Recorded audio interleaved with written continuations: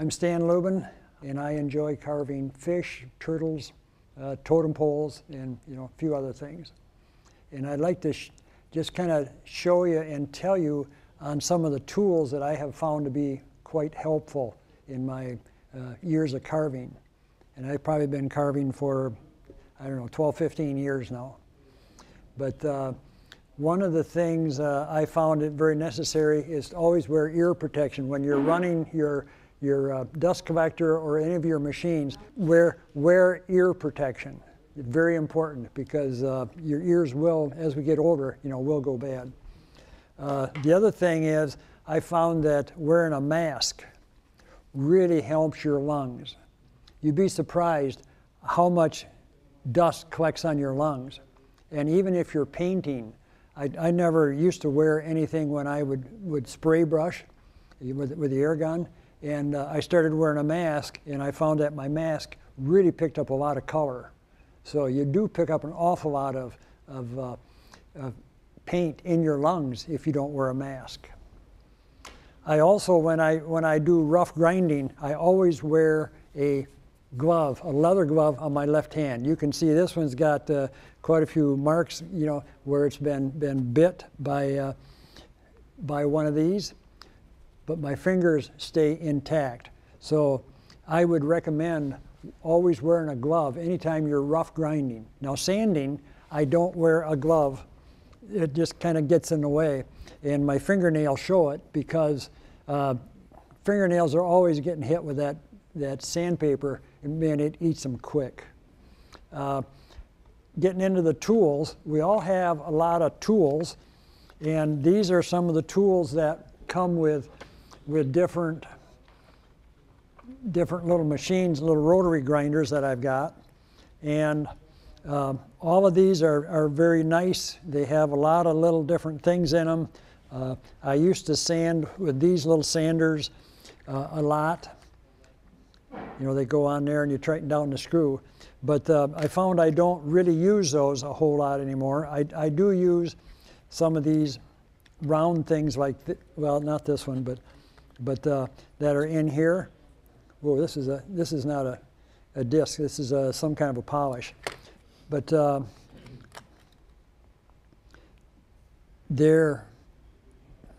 disc like this, I found very useful for a lot of things.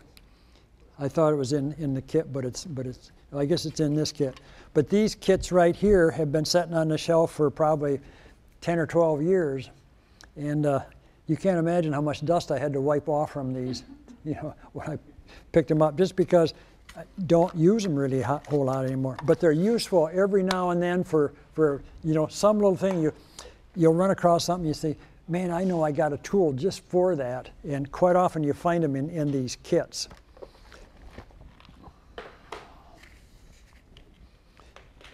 One thing that I found is quite useful is these little diamond things. Used to buy these at Harbor Freight for $3.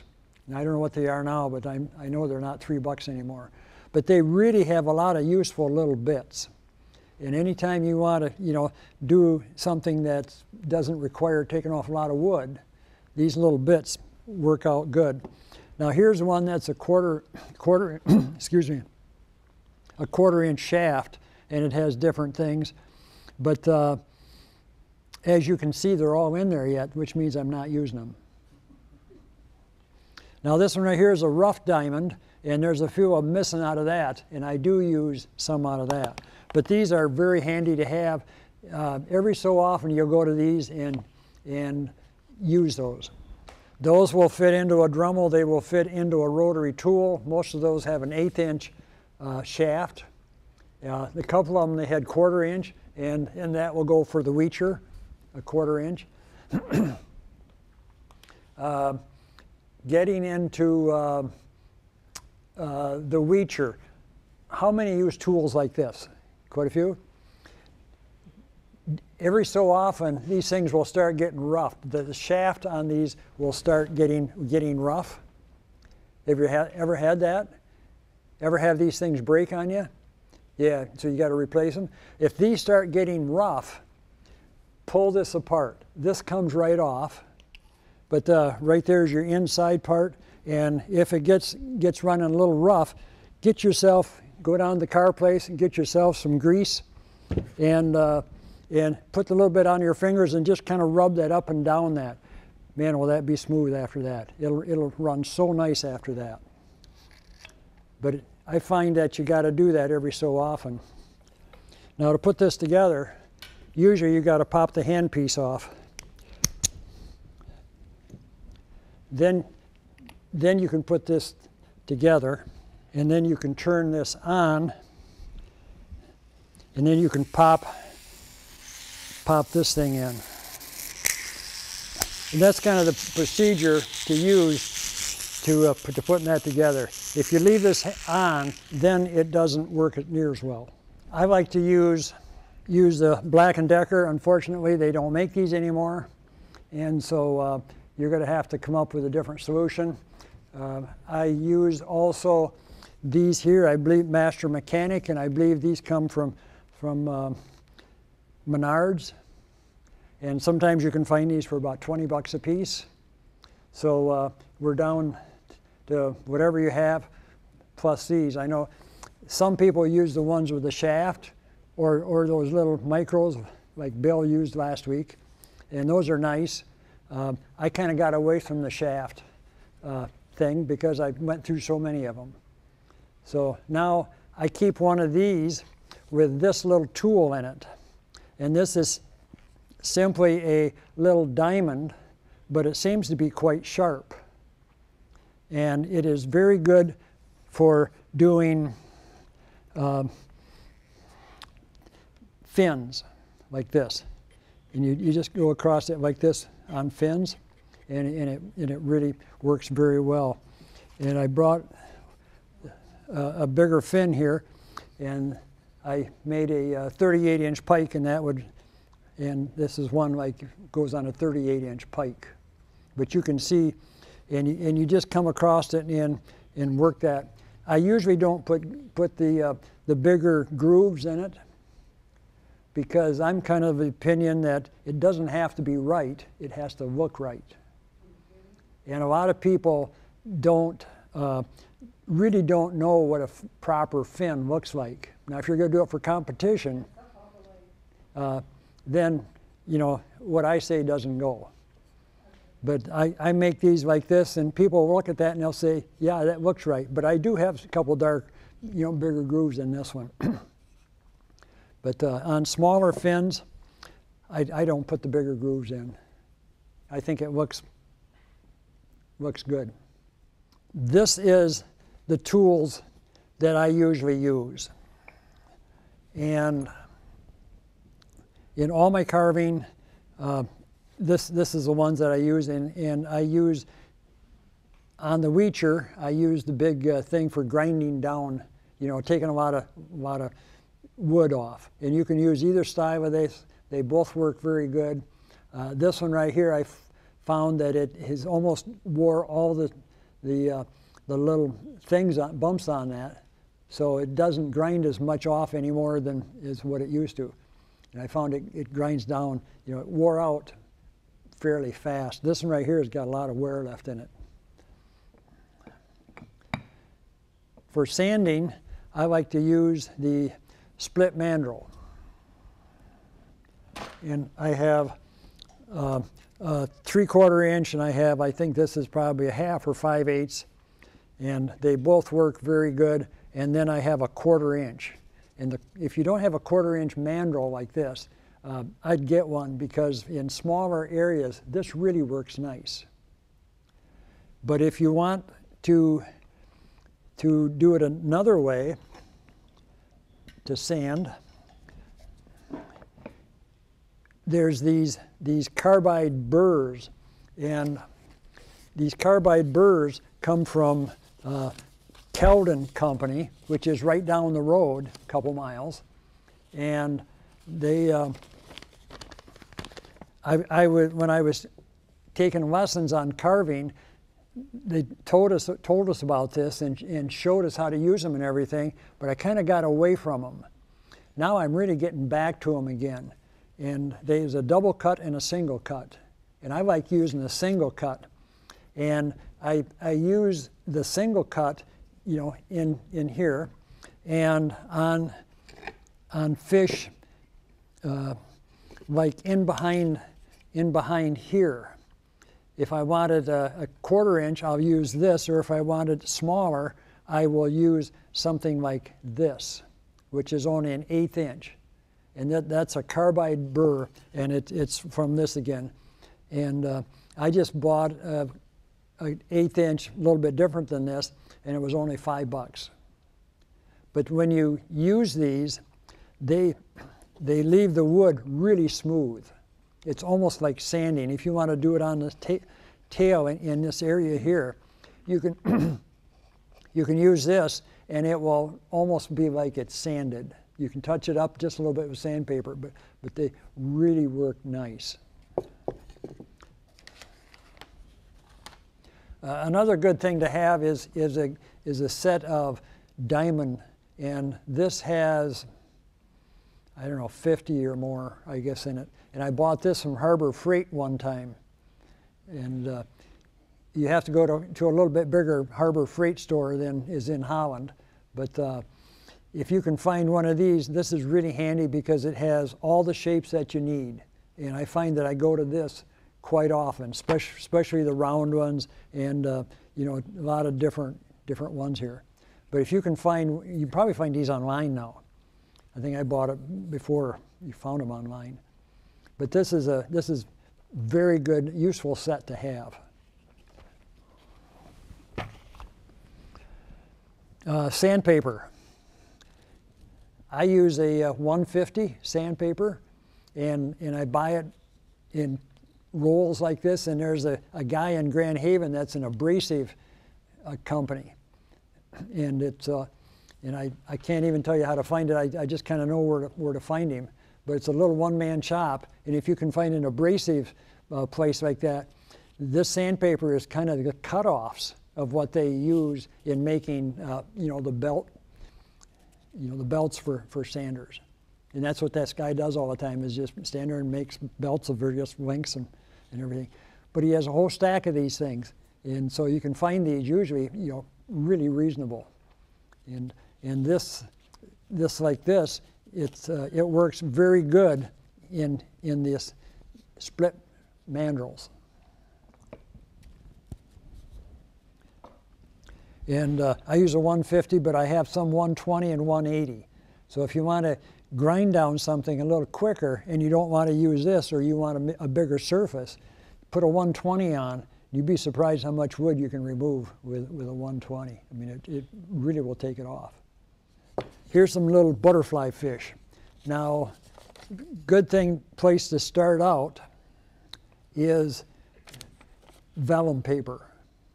Go down to an office supply place and get vellum paper. And that is very good. You can take and put that in a book.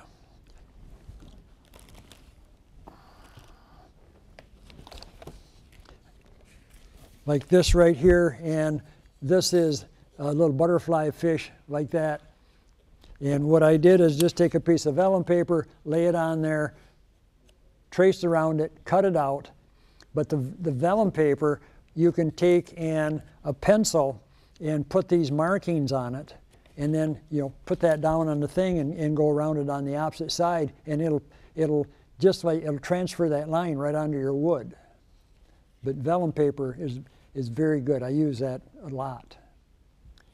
But you just, you know, put your pencil mark on the opposite side, and then you put it down and go over that, and it'll transfer that right to the wood.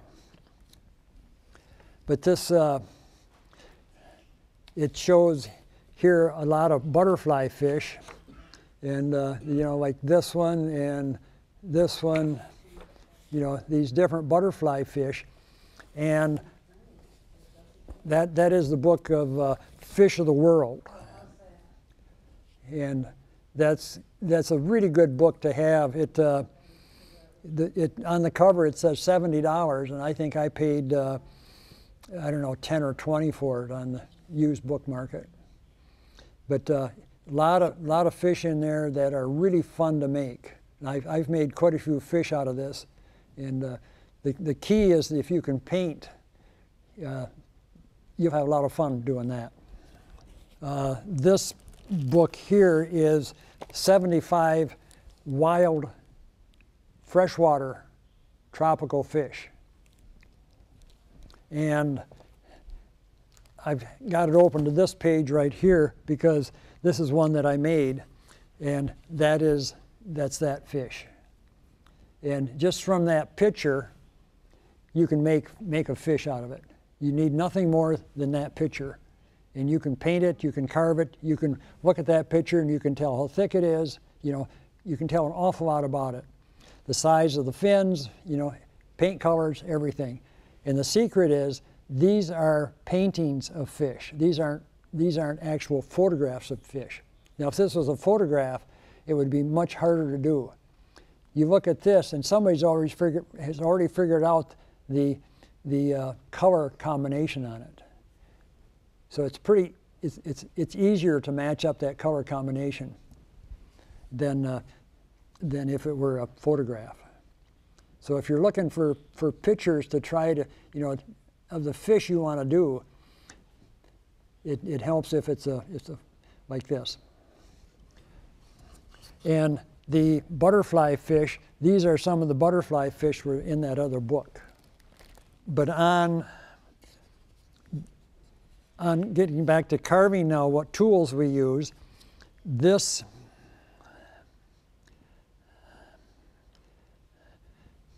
is a little carbide bit again. It's an 1/8 inch shaft, it's an 8-inch head, and it's kind of flame shape to it. And you can get in there real nice with something like this. Maybe I got most of these done, but anyway, you can get in there like this and really really make that work good. You get in there like that, you come down across over here, you can smooth that out, and with these carbide bits, they really are nice and smooth. And you could use something like this to run across over here to run that across there to give it a sharper edge. Or if you want to give it a nice sharp edge, what you use is this carbide bit. And this is from this same company. And I think these are probably, I don't know, $8 or $9 now in the 1/4 inch size. But you can come across that like this, and you can make that a really nice sharp thing. Plus it'll be smooth. And then you can come back on this side and hit it on this side. And if you're very careful and don't get too deep, you can make that a nice sharp edge. But this tool with a sharp edge like that is really the key to it. And that's become one of my favorite things. The other thing, I don't know how you feel about making faces, but doing the face on a fish used to be one of the hardest things that I had. On a face on a fish now is with these bits like this really come in, you know, make it very easy, because I can take and do the gill cover on it.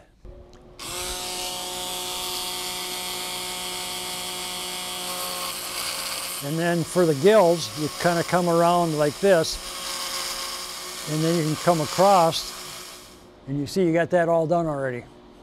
And you take a little bit of sandpaper on that. If you take this right here and use that to sand that down a little bit, you got the gills already done. For the mouth, it used to be pretty hard to get a good looking mouth on a fish also, but if you come in, and these are one-sided fish, but the mouth, you just kind of come in. So I got the mouth started, and you make that a little bit deeper, and then you go in there with this 1/4 inch rough diamond, and you go in there and kind of undercut that whole thing, and you have a nice looking mouth. And it's really easy to do that. To do the eyes, take and go down to the Hobby Lobby or Joann Fabrics or some of these stores and buy these half beads like this. And you can find them in different sizes. Now this one is quite a big one for quite a big fish. And the bigger they are, the more fun they are to paint. But what you do is you take your black and you paint on the back side, and you paint your pupil in that. And don't make it too big because it exaggerates on the other side. But paint that black pupil on there. Dry it. Get one of your wife's old hair dryers and keep that in your carving stuff there. And I have one and use it all the time. I'll take and dry that black, and then I'll go in there with the gold and go around that and just kind of daub that around it like this, and then put maybe some color to it. Depends upon the kind of fish. Like on that red one right there, I would probably take some red and kind of just daub in there also, so it's got gold and red. And if you're going to do a bluegill, I would use gold and green. But just daub that on there, dry it. You got a nice looking eye. And if you have a catalog like from Wesco, you can see what the shape of some of the pupils are on the eyes. And some of them are kind of pointy, some of them are round, some of them are, little different shapes. But you can look at that and you can paint that pupil on there. And these cost, what, a penny a piece, 2 cents a piece? And you can make your eye, and it won't take you 5 minutes to make them. You can make half a dozen of them in 10 minutes. And they're nice looking eyes. I set those in there using quick wood. Take a little bit of quick wood, mix it up, put it in there, push the eye in, put it on something solid, and push it down good so that it's in there good, and take and clean it up with a little tool, and you got your eye in there. And if you do the eyes this way, that eyeball will always look at you. No matter which way you turn this, that eyeball will always look at you. And on the fins, I like to do one of two things. I like to put them in this way if it's a smaller fish, and I will use this tool. It's just a little, it's a coarse, but it's not as coarse as this other one is. It's not as coarse as this one. But I put that in there and just go in there and draw that back like this. And then try to round the edges a little bit, and then go in there with some sandpaper and do it that way.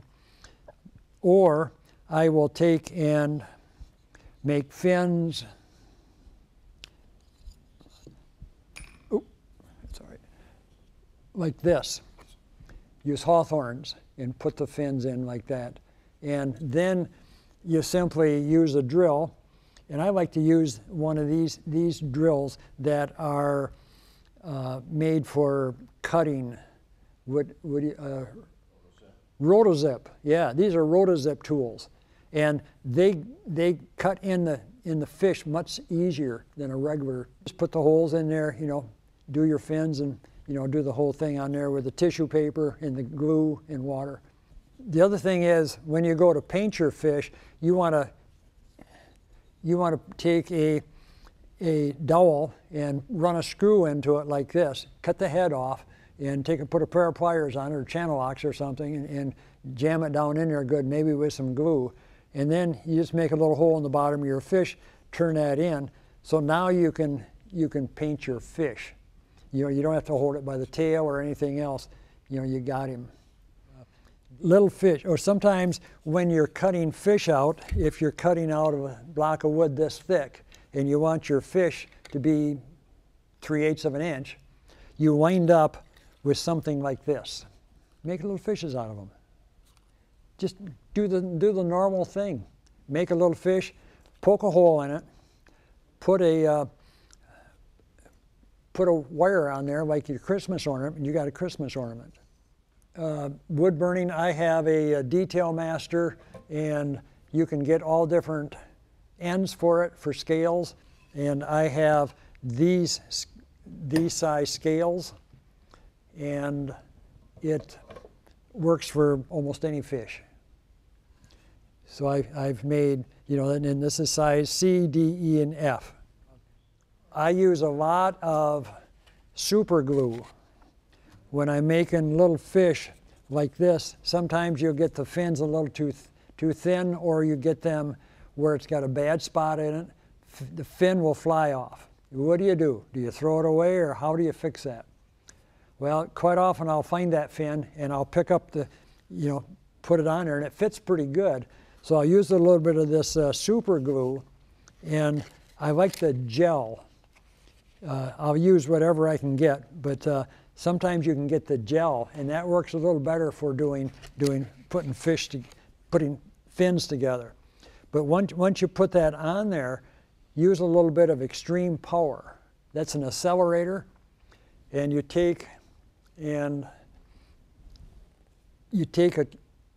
that's a paintbrush, a tool, and just dip in there and just touch it to that, and that accelerator will just go, you know, run all over. It's really thin stuff, but your glue will harden just bang that quick, and all of a sudden your glue is hard, and so you don't have to sit there and hold it. The other thing is once you get your fins made and you want to kind of clean all that rough stuff off, use these scrubby pads. Cut those in about 2 inches square and put them on this little tool here. It's just a screw running into a shaft, and you always want to have it so that it's turning this way, so you always want to turn it so it goes off. If you use it this way, it'll grab and your fish will go flying. And we've all done that. So use it like this, but clean up all those areas, clean up the head. Just don't have the eyes in yet, because that'll take the shine right off the eye.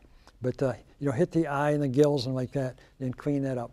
Works really, you know, very good, efficiently for that. And for cleaning your tools, any of these tools,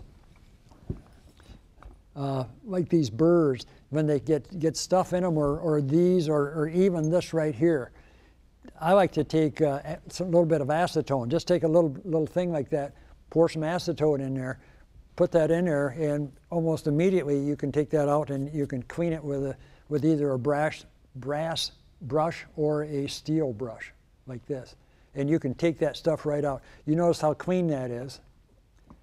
You know, it just took didn't take 30 seconds and I had them all clean. But that just eats that stuff right out of there. And you know, some woods will just really glom into that, especially if you're using a pine or something. Thank you.